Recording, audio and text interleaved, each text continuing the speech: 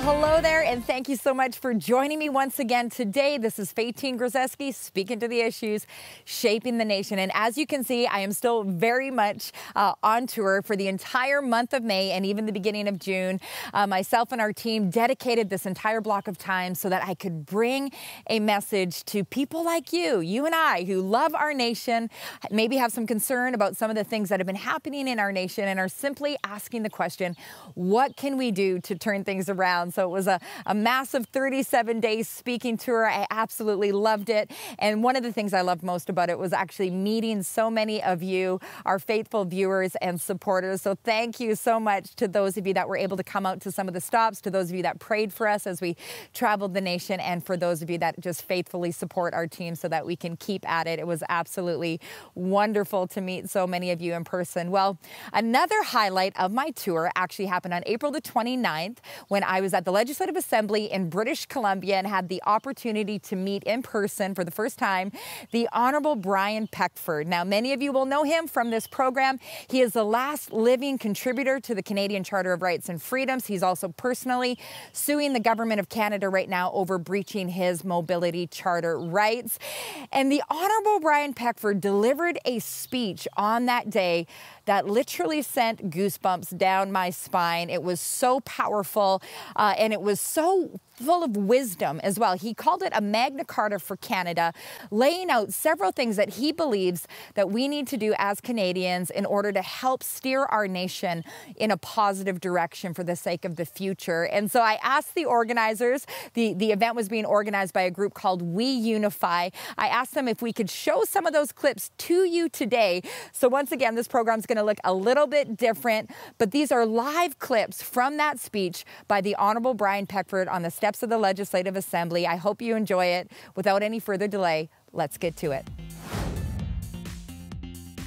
The Honorable Mr. Brian Peckford.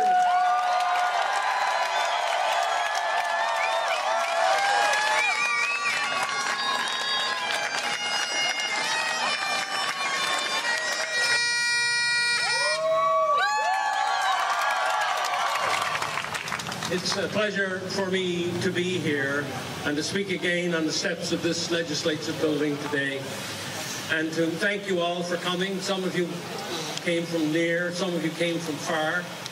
And behind me, if you notice, there are a number of flags. And they're all very important flags.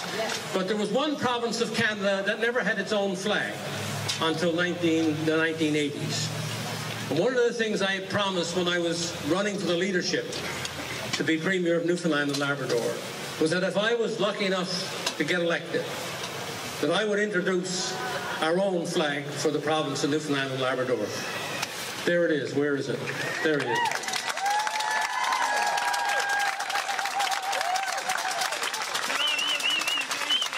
And you have to understand, as other speakers have said, that symbols are very important. I've often been asked what you consider to be some of your most important contributions to Newfoundland and Labrador in particular, and I always have trouble. I always have trouble between the Atlantic Accord, which brought billions of dollars to the province that they otherwise wouldn't have, and other material kinds of improvements. But you know something?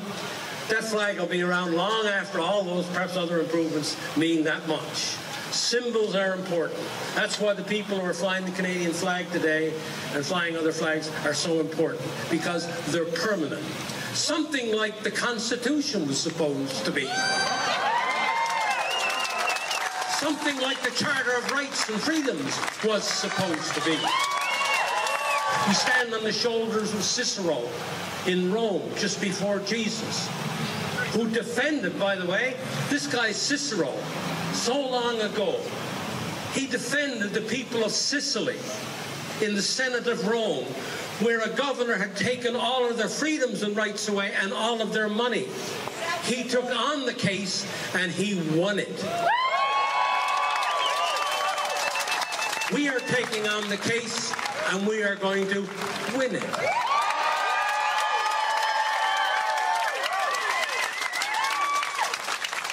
Don't forget the Gandhis of this world. Don't forget Mandelas of this world. Don't forget the Martin Luther Kings of this world. They all were standing on all their shoulders to stand for something that suddenly the majority and the narrative has dispelled with, has eliminated from our lives. So I want you to remember that we're part of history. We can, and I have for a long time, talked about all the things that have happened and all of the leaders who have let us down. And I want to not only criticize today, I want to offer solutions. Okay? I just don't want here, I want to offer solutions. And I want you to listen to me. I know you're going to listen to me closely anyway. I want you to listen to me even more closely today. This is a proposal to reclaim Canada. This is a proposal that I call, as Doctor before me just said, the Magna Carta of today. And here's what we, the Canadians, citizens of Canada, gathered here today. I hope you will vote by your applause later to support the following. Okay? Number one, an independent public national inquiry to examine whether government, federal, provincial, and territorial mandates and lockdowns were necessary and constitutional.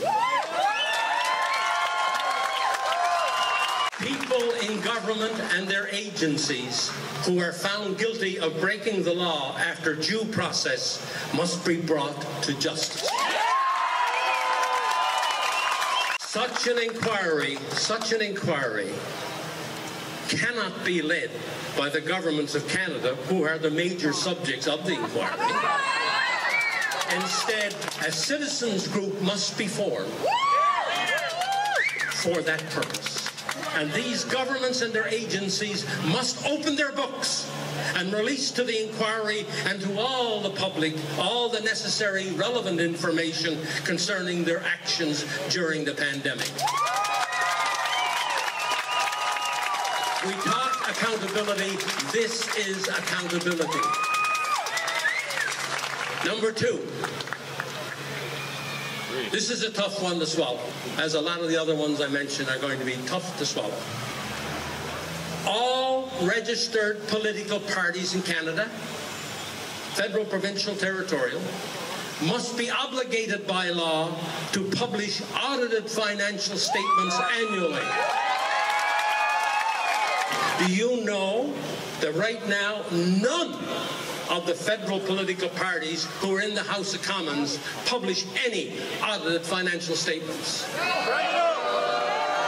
Why should we entrust them with our money, billions and billions each year in government taxation if they won't show us their books for their own parties?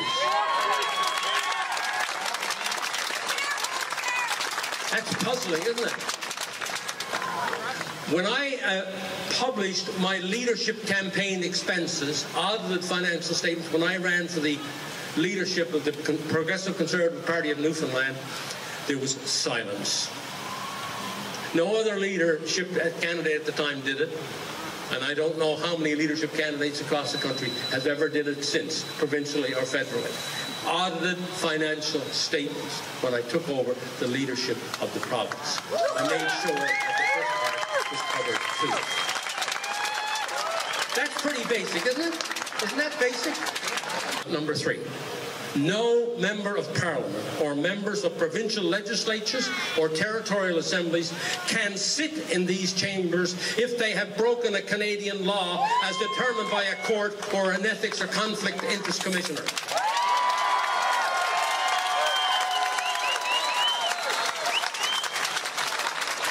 Why should we have lawbreakers be lawmakers? Doesn't that sound reasonable? That anybody who breaks the law can't sit in our parliaments to make laws? Number four, every private member's bill or resolution presented before a parliament in Canada must be debated and voted upon within 6 months of the parliamentary sitting. You go and ask an MP after this thing is over, your MP, ask him if he put a private member's resolution on the table tomorrow in the federal parliament, when would it be heard? 3 years. 4 years, depending on how long before the next election, and then the election gets in the way, a new parliament is formed, he's got to reintroduce it again. Every MP who's elected by you in your constituency, you should have the assurance to know that your MP that just was elected to go to your federal parliament, if he wants to enter resolution on your behalf or behalf of the citizens of that constituency, should be debated in that parliament in a reasonable period of time. How about this one? Going to get in a lot of trouble on this one. All judges of the Supreme Court of the provinces and of the courts of appeal, the federal courts and the Supreme Court of Canada must, by law, have criteria established as to their qualifications to serve. Not something that was passed by one department, but a special law of the Parliament of what qualifications you must have to even apply to be a judge. And all government-nominated candidates for those positions must be subject to a hearing by a parliamentary committee who would present to full Parliament their recommendations to approve or reject any nominated judge. Parliament's decision is final. One time, 10 years ago, I would never say this. I would respect our traditions, that we could really trust our traditions, that things would be done properly. But we know now, we have it proven to us in spades that we cannot trust that system which does not come through Parliament, but which is done by the Prime Minister and the Minister of Justice, and with the Judicial Council and other people who are going to recommend, and then they get nominated, not be nominated, they get approved to be the judges of this country. We now know that the people must be more involved. Well, who controls the law of this country? Who interprets the law of this country? If, in fact, as all the political philosophers say, the final thing rests with the people, then it should happen to this too. Absolutely, 100%. Thank you. All parliamentary committees of all Canadian parliaments must have safeguards whereby the majority of the committee cannot close down those committees when the business of the committee has not been completed. Just across the strait here, we have Jody Wilson-Raybould, who was the Minister of Justice, and who was summarily, right, attacked by her own government to change her department's mind on a regular course of business dealing with a very large corporation in this country. And after all of that was over, and she didn't buckle, right, then she went to a parliamentary committee to tell her story. And what happened when she went to a parliamentary committee to tell her story? The committee suddenly closed down, even though she had more to say. How could that happen in a democracy? How could that happen? We must ensure in the future that parliamentary committees in the territories, in the provinces, and in the federal parliament are not closed down when there's legitimate witnesses available to tell more testimony about the subject of that parliamentary committee. And this was a former Minister of Justice. This was an MP of the Parliament being shut down from telling her story by whom? By Parliament. You know that is wrong. And this cannot be. And if these things are not changed, these are the fundamentals of our system. Okay? If these things are not changed, if we don't have honest political parties to start with, how can we have honest governments later? Yes. One follows the other. We love Canada, and we want to see it strong for generations to come. That's why we do this show. We can't do it alone. We need your help. Unlike commercial TV, this program is 100% donor-funded. If you'd like to see more episodes produced on important issues for our nation, please consider signing up to be a monthly partner or giving a special gift today. Every gift makes a real difference, and all gifts are tax-deductible. Together, we can build a better Canada for the future. Visit Faytene.tv or call 1-866-844-0844 to donate today. How about this? Here's another of our new Magna Carta for Canada. All governments of Canada must have balanced budgets legislation enacted,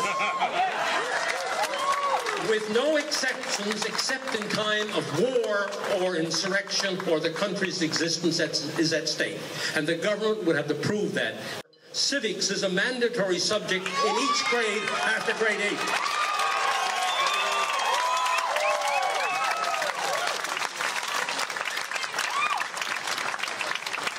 You ask a kid on the street here today, even perhaps a graduate of university, find Prince George on the map, and they won't be able to tell. And you all know yourselves, I don't have to explain this to you. One of our big problems today is because we don't even understand our own Constitution. And why don't we understand our Constitution? Because we don't have any basic understanding of it, because it wasn't mandatory in our schools, it wasn't mandatory in our universities, and we became quite uninformed about who we are, how we get there, and how we are governed. This is mandatory from my point of view.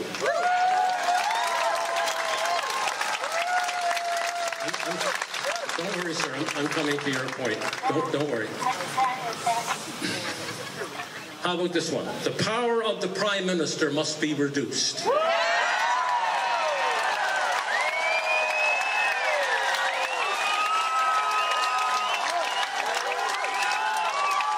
you know how many people work for the Prime Minister today? No, not the department. It's not the department. How many work in his office? The Prime Minister's office and the Privy Council office, which are both really the same thing. How many work? Over 1,500. 1,500. And he has, besides that, 7,000 deputy ministers and assistant deputy ministers in all the departments and agencies of government. That number must be reduced to not more than 500. Now listen to this, and I just looked this up the other day, and I even got a shock because I was using a lower number. The more than 206 departments and agencies of the federal government. There's 206 departments and agencies of the federal government, and they employ 320,000 Canadians. So let those departments and those public servants do the work of the Prime Minister's office, because that's what they were elected to do in the first place. That's what they were hired to do in the first place. Let the deputy ministers and assistant deputy ministers do their job, not have it come out of the Prime Minister's office. The power of the Prime Minister and the premiers has become too powerful. We now have an executive government, not a parliamentary government. We have an executive government without a shot being fired. The Prime Minister of Canada was acting like he was President of the United States, rather than as the Prime Minister of Canada. Next one. There must be a 3-day public First Ministers' Conference annually by all the premiers and leaders of the territories and the Prime Minister. This must be mandatory to discuss the pressing national issues of the day. All governments must publicly issue written statements at the conference highlighting what they think are the national priorities. Not do a spin at a press conference, not do a press release. Force all of the First Ministers of this nation to get together once a year and to issue a public statement at that conference of what they think is important for Canada.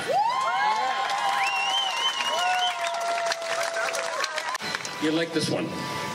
Canadian courts hearing a constitutional case related to the Charter of Rights and Freedoms must be obligated to consider in their written rulings the two introductory concepts of the Charter, the supremacy of God and the rule of law.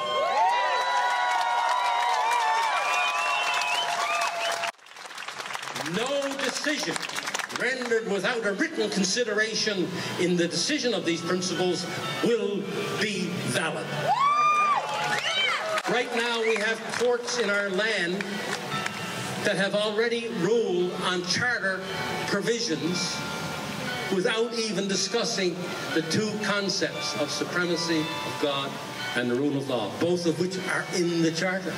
We had a constitutional expert here 2 speakers ago, Dr. Lugosi. He referenced this in his speech just a few minutes ago. It's just not me talking this. It's people who studied the Constitution at length and comes to the same conclusion that I come to, one of the people that happen to create it and write it, you know.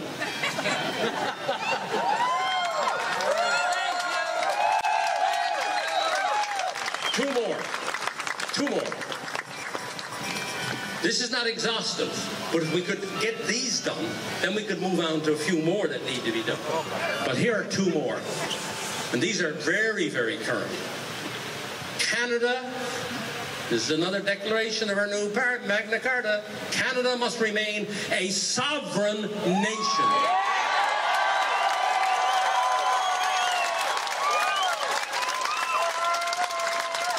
Therefore, no treaty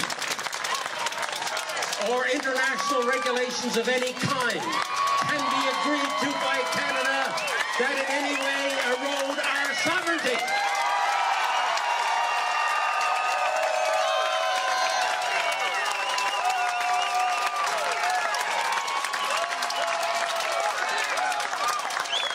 We are either sovereign or we're not.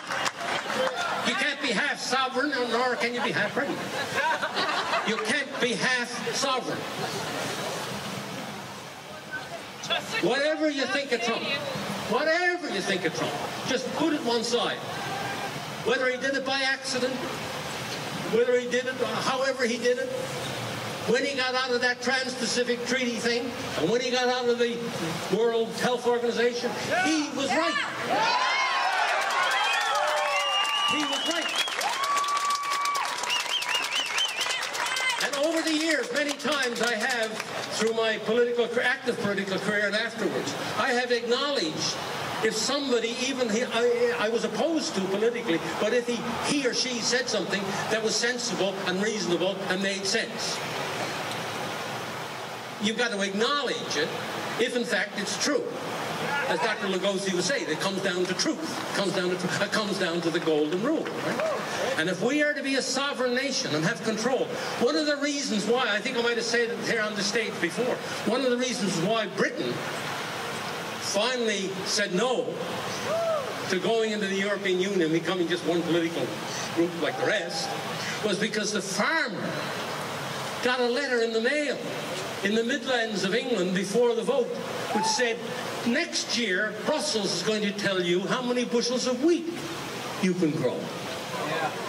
We would be no longer sovereign. That's when the rural Britons rose up and helped defeat England going in the European Union.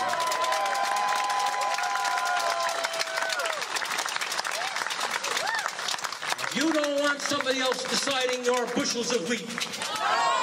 Then we will reject what the government of Canada and now the government of the United States and other countries are trying to do by amending these international regulations, health regulations, to give control over what they think is an emergency has to be an emergency in Canada. We cannot accept that. We are sovereign. We'll decide. And lastly, membership in any international organization must be conditional upon Canada remaining a completely sovereign nation.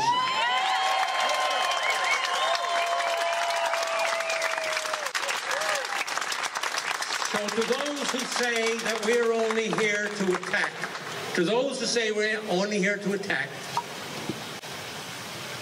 let them listen to what I just said. Let them read what we just completed, because this shows you we have alternatives that are natural. As the doctors and the medicine people said about vaccines, the same thing. There are alternatives. All of these alternatives we just mentioned, we can put into practice tomorrow if we had a majority of Canadians on our side. They would not be able to go against it. If we had a majority of Canadians on our side, we can make change. But the first thing we have to do, and it hurts me to say it, the first thing we have to do is we have to change our own political parties to be honest and forthright. If we don't, then the rest doesn't change, because they've gotten away with not being honest, and they know how they can get away then with being not honest when they form the government. We must do that. We must do that. Whether your mother or your father or your grandfather was liberal, conservative, NDP or Green or whatever, we've got to come to the understanding now after these past 2 years. If we've learned anything, we've learned that we must fundamentally change the way we operate as Canadians if we are to make meaningful change, and these kinds of oppressive measures don't happen again.